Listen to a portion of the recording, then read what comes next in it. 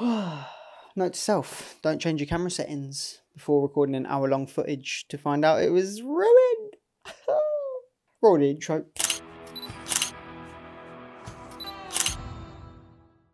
Welcome everyone to a long-awaited video. I was meant to do this a couple months back for the company EzDesk or EzShoppers, and I completely forgot, even though I've got multiple reasons never to forget, because I have organizers. I have a ceramic organizing thing on my desk that tells me what I need to do, and it just blew my mind that I actually forgot to do this. But this is the review of the EzShoppers sit-stand desk that they sent out a couple of months back, which is kind of a bonus because it's now given me enough time to give you a very in-depth look into their product. The reason I'm doing this now is because I've reached out about their newer desk, which is called the Beast, because there's a few things on there that may help with the cons that I've found with their recent one that I've had. But without further ado, let's jump into this review. Now, before I do go into it, I'm going to say they had no input whatsoever with what I'm going to say about their desk. Whether it's good or bad, they can't tell me otherwise, because I've had this, I've used it daily for some time now, and I know the ins and outs of this thing, okay? It's my son. That's weird. Anyway, moving on. We're going to go over the durability, the build quality, the legs, the motor, the control panel, the size, everything. It's not the size, it's how you use it. It's how you utilize it, all right? Anywho, so let's start off with the top. We'll go from top down, okay? So the countertop, it's the pinnacle of the desk. There's going to be some B-roll in here as well, so it's not just going to be my face, don't worry. So the top of the desk, it's a vinyled sort of dark oak, and it is a very sturdy piece of equipment. I'm not going to lie to you. The bit that gets me is how it's made. Obviously, it helps them with saving packaging and all that good stuff and shipping costs and whatever, so it helps the budget for you, but it also minimizes the quality by having it in two separate parts. Now, I always feel like my desk's just going to snap into two bits, just because there's super thin line in the middle that I don't even notice half the time, because I never use the middle of the desk. No one does, but you know it's there. You know what I'm getting at. You know it's there, and over time you sort of think to yourself, oh, is it moved or is it just me? Like, you feel like it's just not lining up anymore. But I will say the tabletop has never bowed, it's never warped, it's not deteriorated over any sort of time, even with having cups on there, spilled water on there. The only thing I'll say about it, because it might even be the fact because of the colour that I went for is the dark oak, it does pick up fingerprints super easy, and I have a small child that gets very sticky and comes over to my desk and pats it like a dog, and it gets very messy. Also dust. I've noticed over time dust is one thing I can't stand, and it collects a lot of dust on the desk. But a simple wipe, that's the thing, your baby wipes, a spray in a cloth, it doesn't damage the vinyl, it doesn't damage the desk, it doesn't damage the wood, whatever. Moving on to the next thing, underneath the desk. It's got all the screw holes. So we're still on the countertop, don't worry. It's got all the screw holes pre-screwed. The thing with having pre-screwed holes is certain things have to go in certain places, unless you make your own holes, but then you're risking the durability of the desk itself, because the more holes you put into something, the weaker it becomes. Pre-drilled in holes for the headset rest, the cup holder, and the motor. And the one thing that got me was there was preset holes for the net to hold the cables. Now, I tend to have my cables at certain points of the desk. It would have been nice to have the net to be able to go on either side, but it only goes on the right side of the desk at the back, which is kind of frustrating because all my plugs are on the left side. So I have to like figure out how I'm going to do that. It worked well for the PC, but when it came to extension leads and stuff, everything was on the left side, and I was like, oh great, I'm gonna have to cable tie this whole big bund of things sort of underneath the desk somewhere. In the end, it did work out quite well. Yeah, it would have just been nice to be able to have it in any part of the desk that you would want it. The motor as well, I'm not sure if the motor has to be on a certain side of the desk on where the motor or the actual part is. You know, I don't know if it has to be on the left side or if it can turn to the right side. I haven't tried it, I haven't looked at it, I didn't want to break it. So it's on the left side. I don't know if that's just the standard for it or where it has to be. It is what it is at the end of the day. I'm not fighting. Don't fight me.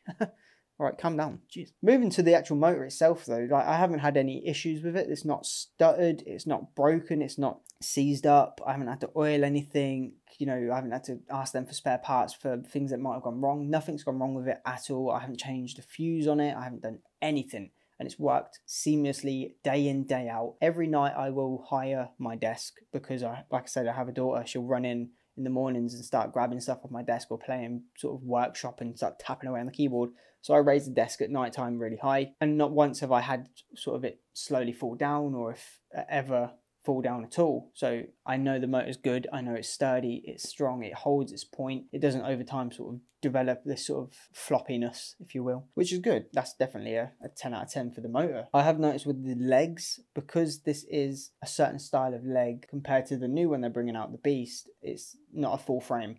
So the legs are 2 struts with 2 feet at the bottom, and because the way they are, they tend to bow. I've noticed that a few of the bolts have come loose as well over time on the legs, or the 2 struts. They have come loose. I've had to tighten them up again because obviously going up and down, you're going to get loose bolts, vibrations, all that stuff. Moving the desk as well, I did find the legs would start to bend and sort of make the desk unsturdy at times. So that's another flaw, is the height of the desk. When it gets higher, obviously you're going to have less center of gravity, so the desk does get very unstable. I've not had it fall over or feel like it's going to fall over. It's just unsturdy. When I'm trying to work and I've got the desk sort of swaying, it feels like you're on a boat. It's a bit weird. When it's at its lowest point at 73, absolutely fine. Not a single movement. I have noticed though, if the legs are perfectly straight, it does give a little bit of wobble. So if you push them out a little bit, like they're bowing, it holds it sturdy. But then you do have to wonder, the legs are bowing, are they going to end up just...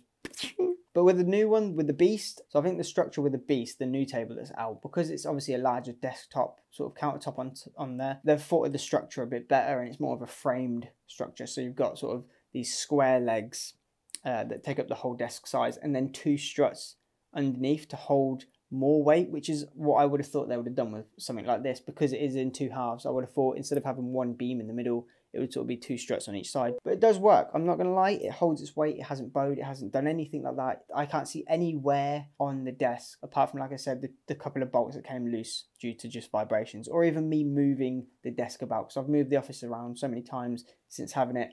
But what I will say is this: if you're going to build this, build it in the room that you want it to stay in, because they are heavy. Trying to get this out of the old office into the new one, oh my god, it was a struggle. I even thought about taking the legs off and doing it separately, but that would have took too much time. So I struggled myself to wheeze this in there. I was like, wheezing to get it in here. But finally, once it's all set up and back to normal, magnificent. Like I said, it does come with headphone holders and the cup holder. They are made out of plastic. The headphone holder worked wonders. I've used it since day one. The cup holder, because the way it is, it doesn't hold it properly. I've spilt numerous cups from having it in the cup holder. Maybe that's just from me being clumsy and knocking it every time I walk past, forgetting it's there. I tend to find that things with a smaller sort of bezel at the bottom, so McDonald's cups or cans, they do not get sort of slotted in there enough. You can get one of the can cold sort of foamy things that will go in there and you could slot it in. That would work, but that's just another hassle that you need to do. I don't really know if there's a fix for this. Maybe get a cup holder that's got sort of these rubber silicone things that you slide it in and it's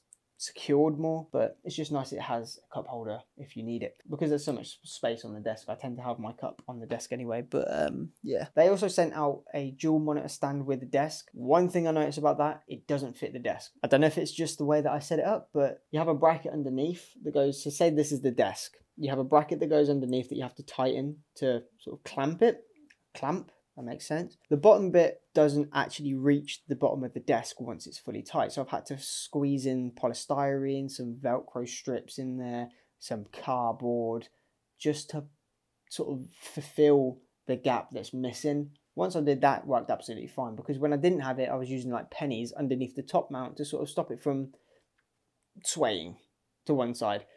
But once I figured it out and fixed it, absolutely works wonders. It may have been the clamp that I used at the bottom, because it come with like 3 different style clamps, but I'm pretty sure the other 2 were to drill through the desk, which I'm not going to go do because I'd end up breaking the desk itself. So I used the clamp that's screwed on, and it just, yeah, it didn't reach. So I don't know if I was missing a part or if it just doesn't reach the bottom of their own desk. I'm not sure. So that was a bit of a weird one for me, but once I figured it out and fixed it myself, absolutely wonderful. I haven't had an issue with it since. Holds its weight as well. It holds the monitors perfectly steady. You can move them in and out, up and down, left and right, all sorts.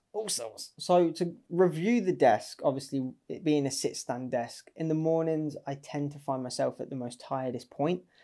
That's when I'll stand up, because that will give me the full satisfaction of waking up, you know, getting to work, doing what I need to do. And editing can be a very daunting task, let me tell you. There's so many videos that I need to get edited, but because I'm sitting down all day, I'm sort of like, I get bored, I get fatigued, I get tired. I want to sit and watch YouTube instead, because that's the only thing that my mind's capable of doing at that point in time. But if I stand up, it gives me a breath of fresh air. It's like a wake up call, like, oh, your legs are working, get up, do something. After having a shower as well, waking up from a shower, coming in here and just standing at a desk instead of sitting down and going back into this slumped, crouched over sort of posture, I can stand up and just feel motivated. I don't know what it is with standing up when you're working. They say it in a lot of, when I used to do finance, they say standing up can really get you into this more of a sales pitch sort of stance, where because you're standing up, you feel like you're standing over something and talking down and, you know, putting your point across. And I think that's the same when you're working at a desk. When you're standing up at a desk, it just gives you more of this, I'm ready, let's get done. You know what I mean? Like, let's get it done. Let's boom this project out and sort it out. And that's what I've noticed with standing up at a desk. It's crazy. And yes, it helps with back pain. You will obviously get leg pain from standing up for so long. So it's nice to have that actual feeling of, oh, I can sit down. Let me just, and you sit down for a bit. And then you get back up and stand up. My watch tells me as well when I need to get up and move. If I've been sitting down for longer than an hour, my watch will remind me, get up, do some stretches, grab a drink, hydrate yourself, do some stretches, come back, feel revived, breathe, get back into it. And that's what I love. Obviously, I work from home and I use it on the daily, and it has helped with so many things, even sleeping. Okay, let me tell you this. Have you ever been at school, right? If you're at school, if you're not at school, if you've ever been at college, whatever, and you're at the desk and you're tired, you've just woke up, you can't be bothered, and you just go to your desk, put your hands on your desk like this, but because they're so low, it's like your back is arching and it hurts. You wake up and you're like, my back, pain. Don't worry, you've got a solution. Raise the desk. Sit down, okay? This is what you do. You sit down for a bit, raise the desk, just to about here, right? Raise it, stop it. Arms on, perch your head. When I've woke up at 5 in the morning with my daughter, she's sitting there eating her cereal and I'm sitting there about to work, and I'm like, I need like a nap. Like, I'm still not woke up yet. I just need that 10-minute nap just to sort of revive myself. You know when you have a nice good little 10-minute nap and you wake up and you're fresh? Or you have an hour-long nap and you wake up and you feel terrible. Don't do that. Wake up 10 minutes later, just a little snooze.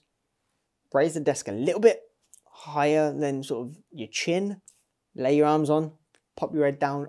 Oh my God. Fantastic. You'll wake up revived. I tell you now, you'll wake up feeling fresh. That's what this does. It makes you feel fresh. Enough jabbering and sort of giving you little tips and tricks. We can make another video about that if you want. We're going to go over a little sort of score of what I think. So obviously the top of the desk, the counter, I'm going to give about a 7. Just because the fact of the center line and how it collects fingerprints, things like that. It bugs me a little bit. You can obviously change the countertop if you really wanted to, but I like to keep it authentic and keep it the same, whatever. Using the same mouse mat they sent me, which works wonders, by the way. So if you're looking at a mouse mat and you need it to fit their desk, just get theirs. It works fantastic. 10 out of 10. The legs I'm going to give a 6 because they do worry me sometimes. I've never had it happen. They haven't ever fell. They haven't ever warped and bent and snapped. But because the way they are and the weight that they hold, it panics me a bit, thinking one day these are just going to give way. So for that, I give them a 7, just for the way that they're made. I think the Beast, though, the way they're made, 10 out of 10. Fantastic. The motor, 10 out of 10. I haven't had a flaw with that thing. It doesn't stutter. It's a little bit slow, but still, that's just natural. It's lifting up a lot of weight. It needs to go steady in case if it went too fast, you're going to crumble and drop everything. So yeah, that's a 10 out of 10 for me. The motor works fantastic. The buttons, obviously you have to hold it and then it remembers sort of where you're going up and down. Where on the Beast, I've seen that I have 2 buttons for sitting and standing, so they're sort of like the memory buttons, and then you can go up and down sort of if you want. So maybe it would be nice to have that feature to be able to have 2 memory buttons and also the up and down, because with this you have to hold it 3 seconds, it starts flashing, and then you let go. It's not a massive issue. It would be nice just to have designated buttons for certain things like sitting down and standing up. Again, the cup holder, I'm going to give the cup holder about a 3 out of 10. I don't use it personally because the issue for me is it doesn't hold the cup properly. I always worry that it's just going to get a little tap, a little knock. I'm playing games, I'm spinning my hand around. I'm editing, I'm spinning my hand around. I don't want to knock this again, which I've already done, but that was walking past it. But I don't want to knock it with my hand and the cup sort of bounce off the plastic and slap back sort of thing, because then the it's just going to go everywhere. And like you knocking it over on your desk, it knocks over and it spills. You know, it spills. You can just dab, dab, dab. But when you hit it and it's in a frame and it jiggles, it's going to go anywhere. The world's its oyster at this point. That juice or that tea, coffee, it's going to go white walls. It's going straight to that white wall. I can tell you right now. That's the only reason I don't like it. But for someone else, it might be a 10 out of 10. Don't hold me to this. These are just my numbers, okay? But for the overall score, I must say 10 out of 10. 10 out of 10 for the whole experience. Like I said, I was meant to do this when I first had it, but I feel like this is better to have a desk for so long, use it daily, and have a proper diagnosis of the desk itself, instead of it being a 2-week honeymoon period of me being like, this desk's amazing, and not picking out its flaws. I think it's been good that I've left it for so long. Obviously, I didn't mean to intentionally, but it's good that I have forgot about it, because now I've given you a proper insight to this desk. And for the price, let me tell you, you're looking at a desk right now that's probably about 1,500. It does the same thing. It holds the same weight. It'll probably come in the same packaging. Like, they probably do the same split desk thing, and if they don't, it's just a different topping. You can get a different topping for this. It's like buying a cake from the same baker. They've just added a different top and a different price. It's the same cake underneath, all right? Think about it. Think about it. So now they've obviously got the newer one out as well, which is still a lot cheaper than what you're probably looking at. For the top mount, for the legs, without the optional bits, they do a light oak and a white, I believe, at the moment. For the Beast, that's at £309. This was probably at 250 to 300. I think it was more in the 200 range for this one. And let me tell you, I mean, it's worth it.